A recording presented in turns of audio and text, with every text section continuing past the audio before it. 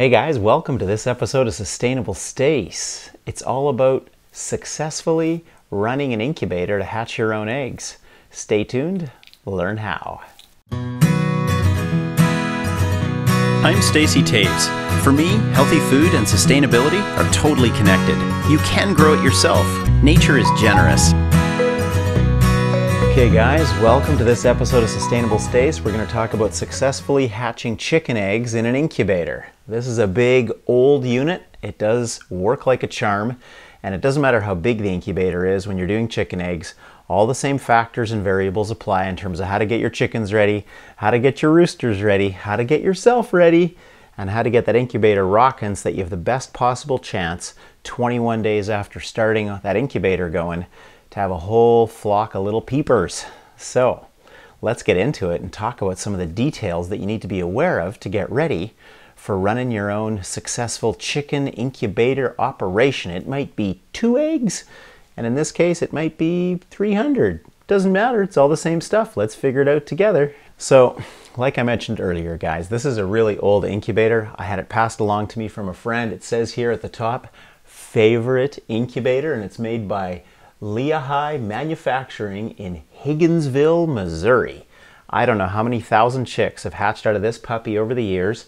If you could see here, there's a glass window. I've got 2 thermometers hanging inside, and I've got a third one that's further inside with a remote sensor in the house so I can see right away if there's any problems on temperature, because there's a lot of details to temperature. Generally speaking, all incubators have a place to put your eggs. Now the fancy new ones have automatic turners. This one doesn't. I'm the automatic turner. But there you are. I got big trays like this. There's 5 of them in total. So that's where the eggs will sit. And I've got a fancy little, very old school tool that goes inside here. And it's a bent piece of wire. And when I pull it out like this, it travels underneath all the eggs. It's just a big long bracket. And it travels under all the eggs and turns them over. Do you know that a hen always has a way to figure out with every single egg that she has underneath her to keep it slightly tipped down and turn it several times every day that she's sitting on it? So if you don't have an automatic egg turner, you have to be the hen, and you got to keep the tip slightly down and you got to turn it a little bit so that the membrane that's inside doesn't get attached and that the baby inside has access to oxygen and nourishment as it develops over the 21 days from start to finish. So turning is necessary. So if you looked at these eggs really closely, there's a variety of sizes and colors, and you can see that they're not shiny clean, because you don't want to clean off your eggs before you put them in an incubator, because you could damage what's inside. They obviously can't be cracked. If they're a little bit dirty, it's okay. If there's big chunks of nastiness on them, you probably don't want to use them. Now here's the crazy thing that's hard to imagine if you haven't really studied or understood or interviewed a chicken personally before. She is very capable of hatching her own babies, and a hen that's able to hatch her own or wanting to hatch her own is called a broody hen. She fluffs up her feathers, makes a few really beautiful noises, and she just doesn't want to move off the nest, and she'll usually fight or be pretty fierce sounding at least to protect the nest. If she's wanting to be broody and lay eggs, what's very common is she'll find a hidden away place, maybe not a nesting box in your chicken coop, behind a lumber pile or under a hedge or some place where she can kind of hide, and she'll go back to that spot day after day and lay an egg. When she decides she's got the right size clutch of eggs, then she'll start to incubate. So here's the crazy thing. If you keep eggs just slightly tipped down for up to a week that are fertile, which means there's roosters and hens having fun, those eggs that are fertile, held at just room temperature, not too warm, a little cooler than room temperature maybe, think like under 20 degrees Celsius, under 70 degrees Fahrenheit, I'd think better 50, 60 Fahrenheit, like 15 Celsius. For up to a week at least, they stay fertile. And at the point when the chicken turns on or the incubator turns on, that's when all the eggs are activated at the same time. So that's how a bird gets a whole family ready to go at once. She lays an egg every day or two. When she's got her clutch ready, she goes live. There's a magic temperature inside an incubator and a magic humidity level as well. The temperature is 37.5 Celsius or 99.5 Fahrenheit, and most incubator thermometers have a line right at 99.5, 37.5, because you don't want to go more than half a degree above or half a degree below. So kind of right in the 37 to 38 range in Celsius, the 99 to 99.5 to 100.5 range in Fahrenheit. And so hope that you're tracking with that. You can basically save eggs for a week. And when you're saving eggs, keep in mind you have to have a rooster in the house. Now, if you have too few roosters, you won't have a ratio sufficient for all the hens to be fertile. The roosters will generally do a good job if they're healthy and vibrant to breed as many hens as they can regularly, but usually the considered ratio that's used for a rooster to cover enough hens is about 1 to 10, 1 to 12. So if you had 30 hens, you'd probably want at least, well, 2 roosters might do it, 3 would be better. So 3 roosters, 30 hens, that'd be a good ratio. So if you've got those roosters active and you've got them with the hens and it's been there together for at least a week, then the eggs that you start to harvest should be fertile. You can take your roosters away for a few days and you'll still have fertile eggs. It's kind of crazy, but it might be a few days from when they arrive till the eggs are fertile. So you don't want to dance with danger there and have the roosters arrive last minute and hope you have fertile eggs, and you don't want to take them away last minute and hope you have fertile eggs. They should be there before you start your incubator and once you've started your incubator. So critical to know on getting your eggs ready. Now, when I've got them like this is a whole case of eggs I've been saving for the week. So the bottom ones are from earliest in the week and the top ones are most recent. So these will have a slightly higher chance of hatching that are on the top, and the ones at the bottom will have the lower chance of fertility. But every day, at least twice, generally 3 times, with a board propped on my workbench underneath this egg crate, I go like this. And then when I pass by about 8 or 10 hours later, I have a board and I go like this. It's kind of like I just turned the eggs. So I'm actually moving them even before the incubator starts and keeping them at a cool temperature in the barn. So I've got fertile chickens, the right ratio of roosters to hens, I'm not washing off the eggs, and I'm rotating the eggs as I save them for up to a week before I get ready to go live in the incubator. And the goal is to get them in there all at the same time, turn it on, have a couple thermometers to confirm the right temperatures there, around 99.5, 37.5. Okay, so we've talked about the roosters, the hens, the temperature, rotating them even before you have the incubator live. I just want to also make a few suggestions, and one is keep some notes. This is my incubator notepad, and every year I have another page. I record how many eggs I put in each tray and how many chicks I pull out of each tray. I record if there was any incidences that were unique on the humidity going high or low outside the window I was shooting for, or the temperature fluctuating outside the window I was shooting for. I note the fertility of my eggs hatching versus the eggs that I get from other people consistently, because I've watched the ratio of my rooster to hens. I find my chickens' eggs hatch at a higher rate than the eggs I get from other people's chickens. Another thing to consider then is humidity. Now here's really crazy stuff about humidity and the magical day 18. There's a total of 21 days for a chick egg to hatch from a chicken. Sometimes mine start to hatch at day 20. I don't ever have any chicks do well that hatch at day 22. Like a day late never really works. A day early often does. So humidity.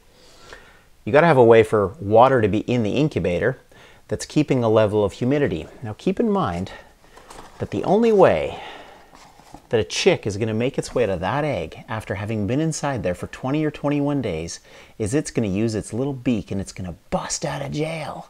It wants to be free. It's very beautiful to watch it happen.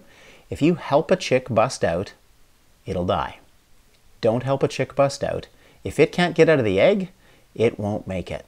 My wife has learned that the hard way. She's taken pity on so many chicks so many times, tried to help them out because part of the egg was attached to their feathers or they weren't strong enough to break out.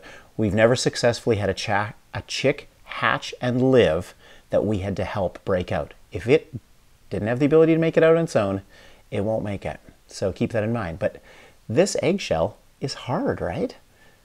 Baby tiny chick that's been in there for 21 days have to have the strength to get out. Well, you have to have a humid environment, fairly humid the first 18 days and much more humid the last 3.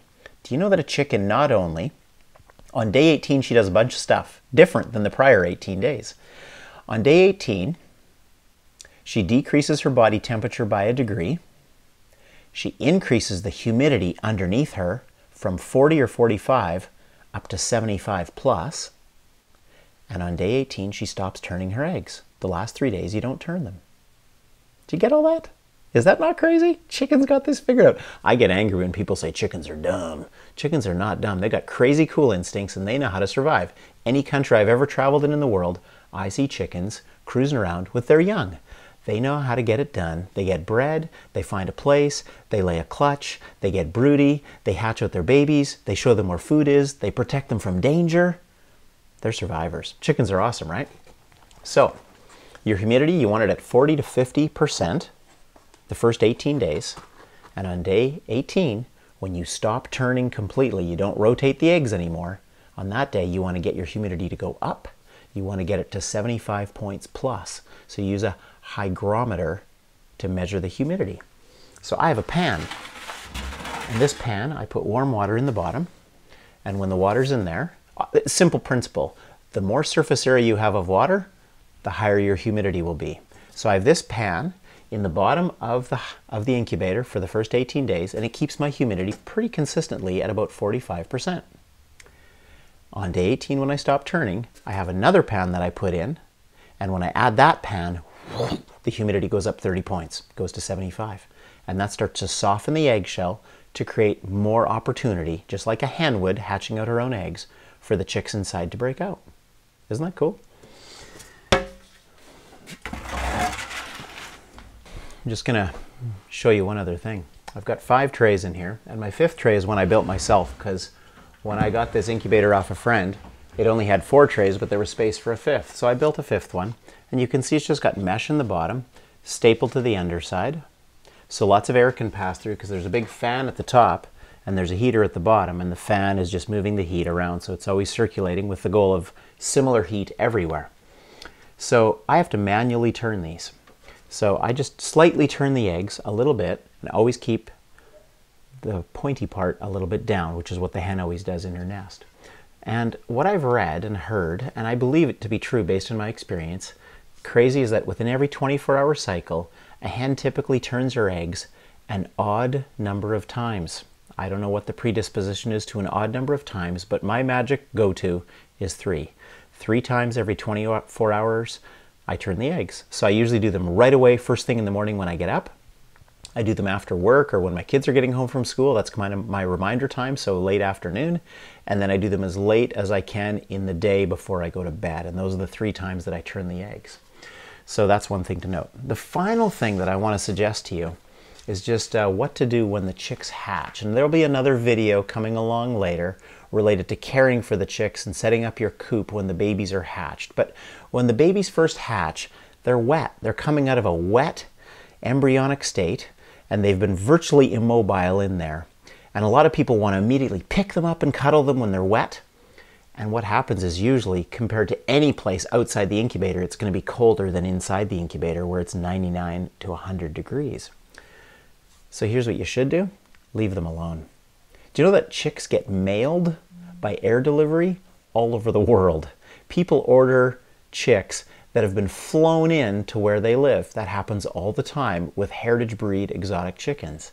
And a chick has so much energy inside its body when it first hatches, it can go 24 hours with no food and no water. I'm not recommending that long, but what I'm saying is don't hurry to get the chick out of the incubator into some other place where you think it's going to be better for it. It's way better to leave the chick 6 or 8 or 10 hours in the incubator while lots of them are hatching. Every time you open the door, open the lid, open the roof, open the cover, you're going to totally disrupt the humidity level and you're going to lose all the heat in the incubator. So that's going to be a real shock to the system of every chick. If it stays in a dark, warm place where it's already been for the last 20 days, it's not going to be upset. It's going to hear other little brothers and sisters peeping and chirping, and it's going to be quite fine in there to break out of its shell, and you'll hear lots of peeping, which is beautiful. That doesn't mean you have to hurry in. Just keep the door closed, keep the lid on it, let them do it. I wait for a full day when it's been day 20, when there's lots hatched. I pull out all the trays, take photos, say, "Welcome to the world, beautiful things," and I pull them all out and put them the place I've prepared under a heat lamp with food. I give them all a drink of water and put them in a warm place with food, but then I close it up again, get the humidity back up, and I let it go another day. And the second round hatches, and at that point, we turn off the incubator and we're done. Day 20, day 21. Okay? One other thing to keep in mind, guys. Not all the eggs are going to hatch. You'll probably do really well if you get better than 60% hatching. If you get 70 or 80%, way to go, you rocked it. There's a lot of reasons why eggs don't hatch, but if you're getting 60, 70%, I'd consider that success. Well done. I'm sure there's ways to do higher output, and I have got higher output at times, but I think that's a great goal. So, you know the saying, don't count your chickens before they hatch? Exactly. Putting 50 eggs in doesn't mean you're going to automatically get 50 chicks out. Another thing to keep in mind, it's usually a 50-50 mix of boys and girls. And when they hatch, they all look pretty similar. There might be black or brown or yellow, but you won't be able to tell boys from girls by looking at them. You might tell from behavior. There's always going to be some dominant ones in the flock who want to do some chest bumping and act like they're fighting within the first day. There's sometimes a bully or two that you have to remove. So, you're going to have boys and you're going to have girls, and if you live in a place that doesn't, in your bylaws, allow boys, you'll know soon enough, probably by 3.5 to 4.5 months when the roosters start to crow, who the boys are and who the girls are, and you'll have to decide what to do. The other thing is, yeah, chicks are cute, but just like puppies, they grow up into being big dogs. So have a plan for all of them before you turn that incubator on, and have fun with it. Okay guys, so that's a wrap on successfully incubating your own chicken eggs. We've covered everything from how to get your chickens ready, how to get your roosters ready, how to get yourself ready, how to get the incubator ready, all the right times and temperatures and details and rhythms for the most likely chance of a successful hatch of chicken eggs in an incubator. So until next time, keep on hopeful, helpful, healthy with Sustainable Stace. If you've been watching this on YouTube, thanks a lot for watching. Just want to encourage you to go down there in your bottom right-hand corner, way down there, way past the incubator, and subscribe. And if you subscribe there, then you'll regularly get an email each time we put out a new resource that's hopeful, helpful, and healthy from Sustainable Stace. Thanks for watching.